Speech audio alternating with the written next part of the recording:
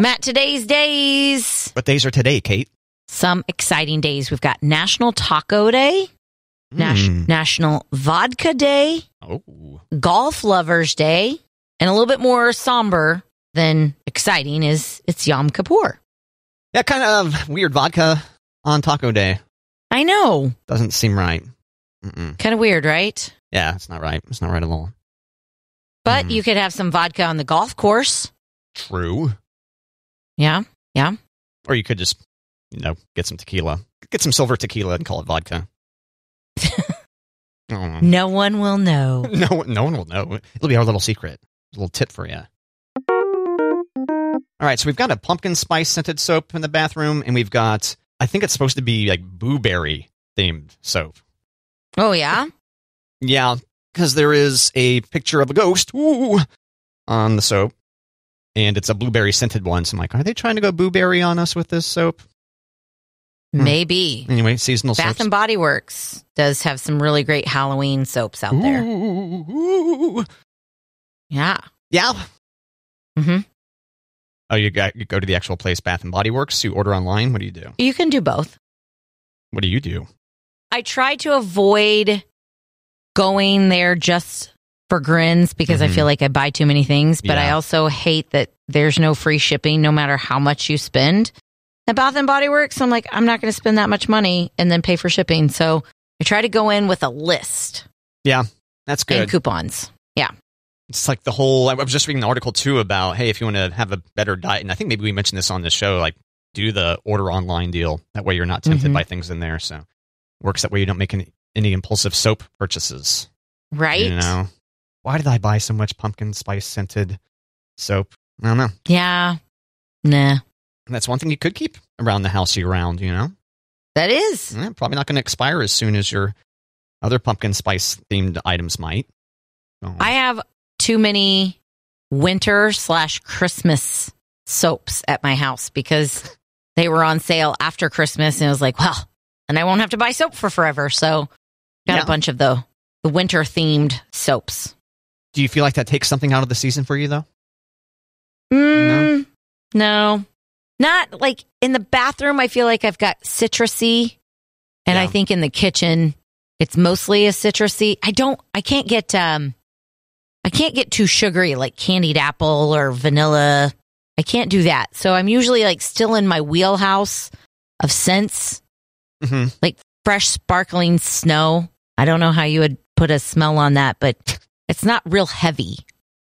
Oh, I see. Like sometimes winter and fall smells can be thick. Does that make sense? That's why I was curious if people found it repulsive. If someone came into our bathroom in, I don't know, July, that may be actually just right for some people, in March, and then it's pumpkin scented in there, Yeah. Like, what is this? What kind of business is this? Get out of here, pumpkin spice. Like the poop joke humor on the walls is kind of funny, but this pumpkin spice themed soap here in March, I don't know about this.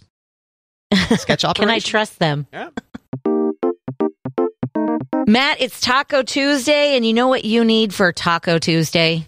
Probably some tacos. A Fiesta flask. A Fiesta flask. Okay. Is this for... Okay, guess what a Fiesta flask is? It is a flask that has tequila in there.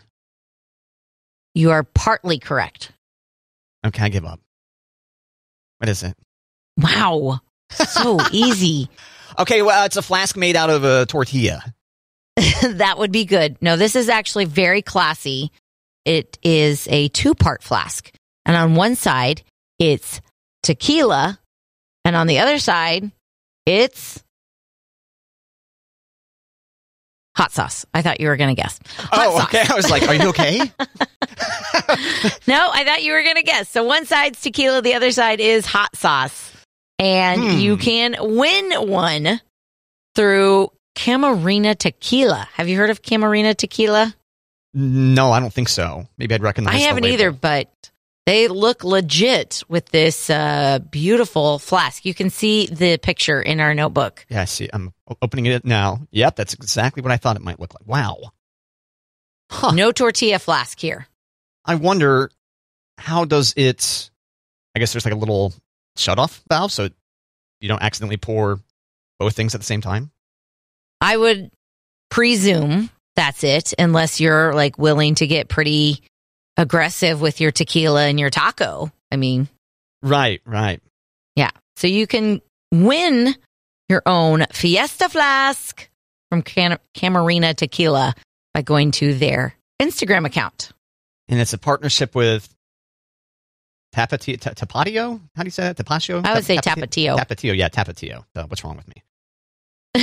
You need the Fiesta flask. That's what's wrong with you. Once again, this is a good opportunity for me to say, hey, you know what? I took 16 hours of Spanish in college. Ole. Ole. Matt, what do you call pumpkins that swim and save lives? Pumpkins that swim and save lives? Mm-hmm.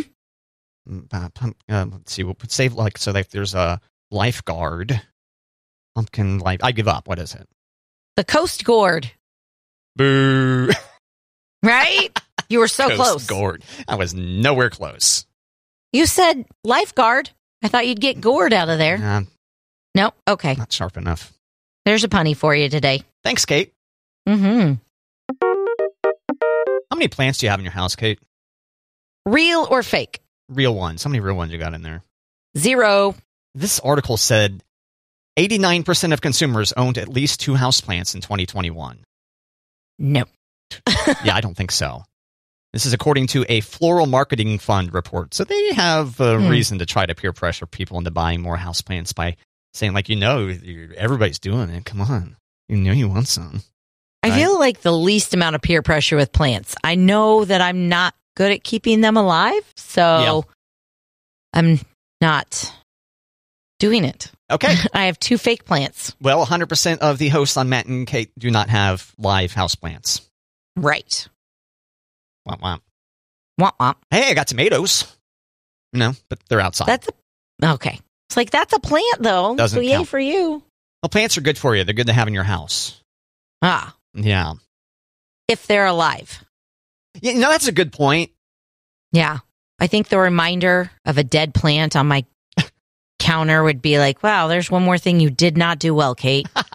You don't think that would... This article is like, we have decreases in anxiety and stress when we have plants in our home. Or you could also take a hike, it says here. But, I mean, what's more work, Kate, taking hikes or watering plants? I mean, I'm already in charge of keeping kids and a dog alive. Yeah? And I'm doing okay at that. I don't think I should rock the boat. Well, it seems like a plant would be easier to keep alive than animals, children. You would think. Kill them every time. Oh, dear. Yeah, not good. What about you? Are you going to get some plants now? I probably should, really. Yeah? I mean, the fact I'm able to maintain a garden, including watering when needed, I might be able to pull this off, Kate. This could be another area where I exhibit some personal growth. There you go. Do it for the show, if not for anything else. Exactly. For the show. Matt, Netflix Junkie says a pair of Jordans by Kanye West are up for sale for $3.5 million. Okay. I know. The shoes were never released, and now they're going to be sold by Christie's. $3.5 million. That dude knows how to jack up the price on some shoes, doesn't he? He does. What's the story behind these shoes? Do you know? I don't know the story behind the shoes, but I know that other celebrities are selling things with their name on it, and they can be quite extravagant. Mm-hmm. So I thought maybe you'd like to play Celebrity Shopping Spree. Celebrity Shopping Spree. Okay. Yes. Okay. Yeah. Now, it is a celebrity who schleps this item and what the price is. Okay, so Beyonce, her daughter, inspired this line, Ivy Park. She's got a pink Ultra Boost sneaker. So it's for children. Okay. How much do Beyonce's Ivy Park pink Ultra Boost sneakers sell for? $800, $500, or $200? $800, $500, $200. Okay. I'll say $800. That's what I would have guessed, but it's actually $200. Oh, well, that's quite reasonable. I would disagree, but, Okay. To each their own. Yeah. I don't think my children have been in $200 shoes. I don't know that okay, maybe I have been in $200 shoes. I haven't. I don't think so. I think they were my wedding shoes. So maybe I did spend $200. Yeah. Still have those? I do. We did Nike Shocks that we designed ourselves. Ooh. Yeah. So they've got our colors and they've got our wedding date and they've got a little that's awesome. Secret encryption for each other on it. Yeah. Wow. Inscription? Well, it's encrypted. You wouldn't guess it. Oh, it's encrypted. Oh, I see. Yeah. Wow. Okay. Yeah. Okay. Fun. Rihanna, Riri. You decide, dear listener. Yep. Her Fenty Icon refillable lipstick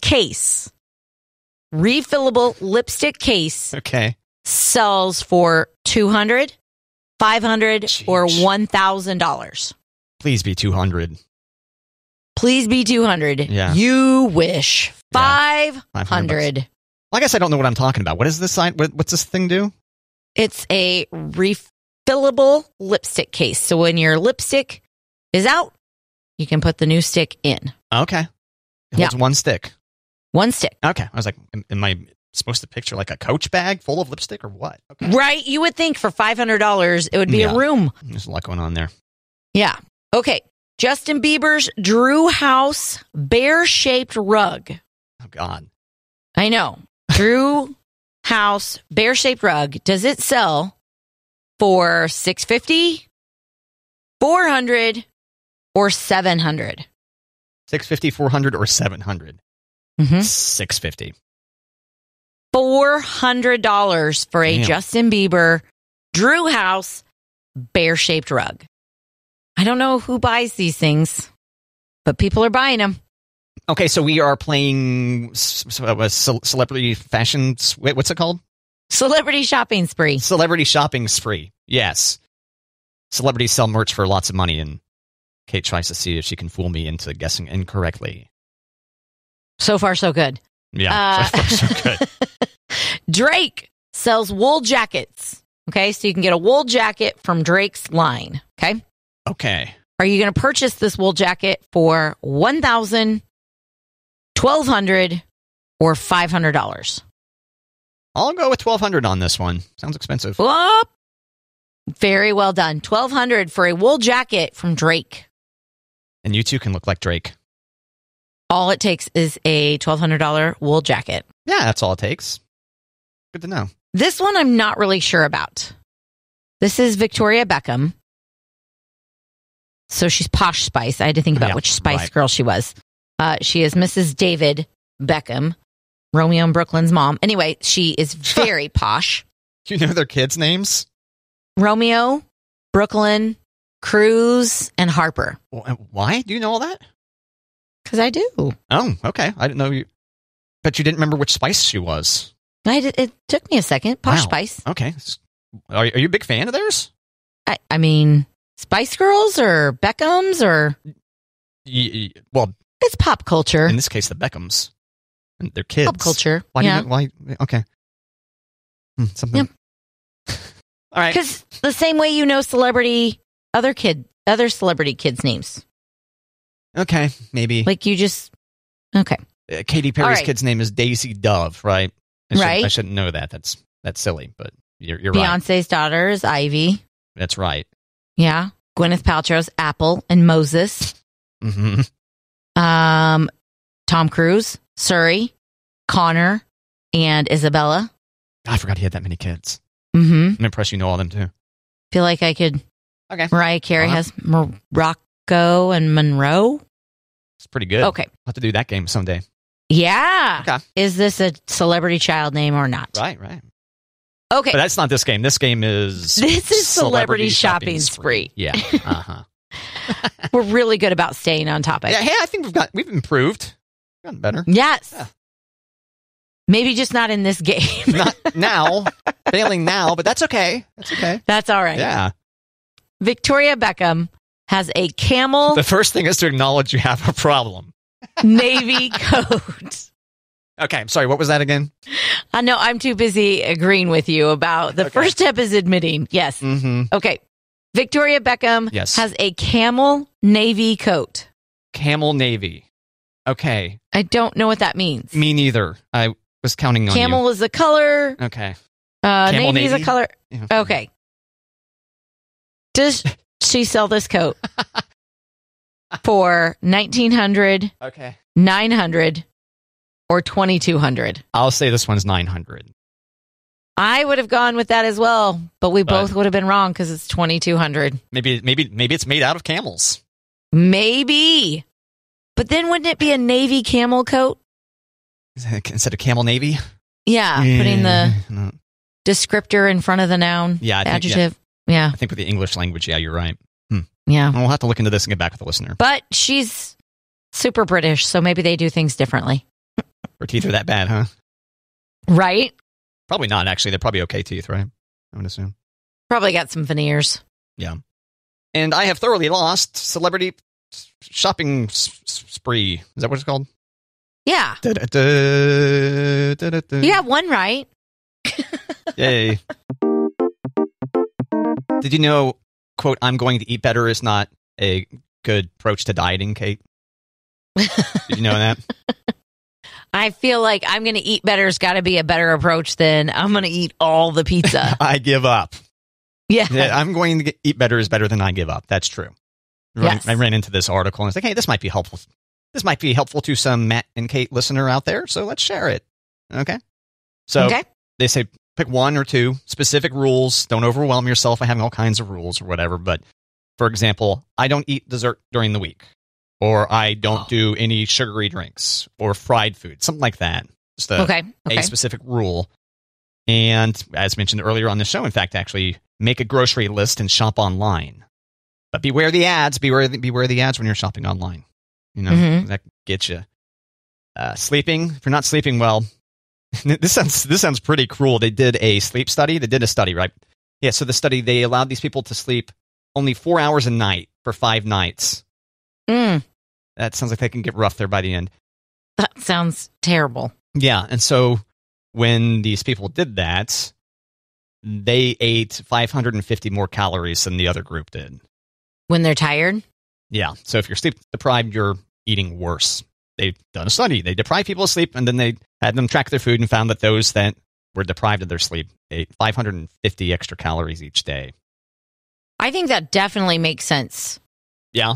On those days when you're like super sluggish, didn't sleep great, I'm exhausted, I'm going to just stop and get a Dr. Pepper. Right. And then when you're there, you're like, well, if I'm going to do a Dr. Pepper, why not do a bag of chips? Or why not do a fries? Or Right. Exactly. Yeah. That makes good sense. Yeah. Don't eat alone. Don't eat alone? Yeah. Don't eat alone, Kate. Okay. They say when you actually eat with family and friends, you take the time to put together an actual meal. You know, you're more likely to have vegetables, proteins, like quality stuff. Okay. As opposed to, like, if you go back to your example, I'll take a Dr. Pepper and supersize the fry, and that's dinner. Or whatever. It's not good. Yeah, eating alone can make you do some overeating, some reckless consumption. Yeah. So anyway, there's some things I highlighted from this deal about science-y food type stuff. Good luck. Hopefully that solves any and all of our listeners' dietary needs. Or maybe it's a step in the right direction. Yes, there you go. Thanks. Matt, we've talked a lot about online shopping today, like grocery shopping. Mm-hmm. And one of my girlfriends was telling me that she does not like to do online grocery shopping because she likes to pick her own produce. I said, okay, I haven't had bad luck with picking my own produce, but I mean, I understand, but I don't spend as much. And she said, here's my trick. When I'm at home, I go through as if I'm going to online shop. I put everything in the cart. And then when I get to the store, that's my list. And I just go from the cart and I empty the cart as I put the things in my cart. And then I only get the things that are on my list because I've put them in my cart. Oh, wow. I thought that's a really good idea. Now, why not just go ahead and follow through and order the... Because she wants to be able to pick her own produce. Oh, I see. That's why. Yeah, so she wants to go in and get her own produce and meats. which I understand. I know some people are kind of weird about that. I have had very, very few times that I've had to go into the app and say, okay, my produce wasn't very good. But Walmart especially is really good about, let's make it right. And they refund me within like 2 hours. Yeah, and they don't make you bring stuff back, right? No. And the app is very apologetic about it too. We don't want your gross bananas. Yeah. We're sorry you didn't like those peppers. Here are your $4 left or back. They should sell returned produce. It'd be an option. Ew. Well, you don't want produce that's made its way to someone else's house before it went back to Walmart and then to you? Okay. Yeah, I feel like that's kind of dangerous. Boring. Whatever. Costco CEO says they're going to keep the price of their combo, the Costco combo, which is a hot dog deal, I guess, for $1.50. And it's been that way since 1985. He's committed to that price forever, is how he said it, more or less. Forever. Those things help us be more aggressive in other areas. Hold the price on the hot dog and the soda a little longer, forever. That's what he said. $1.50 for that. Now, we're a Sam's Club show. Mm-hmm. Matt and Kate are Sam's Club. Well, and the closest Costco's in Kansas City.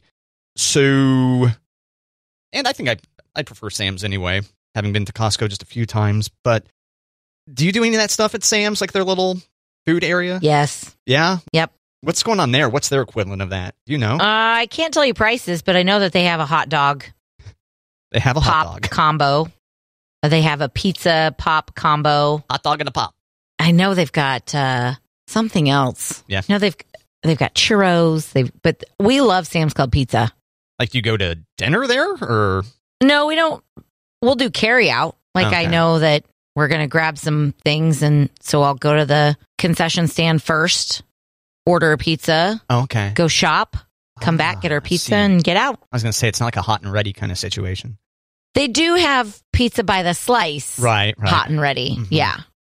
But no, you have to order it. Never tried it. I'll have to give that a try sometime. It's pretty good. Yeah. Elliot usually will, if we're just there for like a slice, Elliot will do either a pretzel or a hot dog versus a piece of pizza. Yeah, I went there last week and there were sample people all over the place. I had not seen. Oh, nice. Yeah, is that new? I have not been there with sample people, so. Okay, yeah, there were sample people. Missing out. Yeah. But back in my day, there were sample ladies, I think. Yes. But now they've got a much more diverse set of sampling people now at Sam's Club. So, yeah, I didn't partake. I'm not one to consume samples, but they're there. They're back. So, how do you know if you will like the food? That's not the type of food I typically would buy. Okay. Because typically frozen food, right, that they're cooking up in a little toaster oven or something. Mm-hmm. So that's how we figured out the chicken nuggets at Sam's that we can't live without. See, maybe if I went later in the day, because it's outside my eating window, it's too early. Maybe if I pushed it back to the end of the day or something, I could go find a couple of sample stations to eat dinner at. There you go. Yeah. Matt, a 27-year-old man in Cleveland called 911 because his sister stopped his laundry. That sounds about right. Yeah. We were due for one of these stories. Someone called 911 for some really stupid reason. This brother and sister live with their grandma, grown adults, and it sounds like he was doing all his laundry at once. He was on his third load, and his sister was really tired of waiting, so she took his clothes out and started doing her own laundry. He called the cops. Oh, sounds reasonable to me. Yep. So they arrested her. Yeah. No, they didn't. I was waiting for you to be like, really? And I'd say no. Well, yeah, they didn't arrest? Okay. They did not arrest her. They said, work it out like grown-ups and call your grandma and not us. Yeah, call your grandma to complain.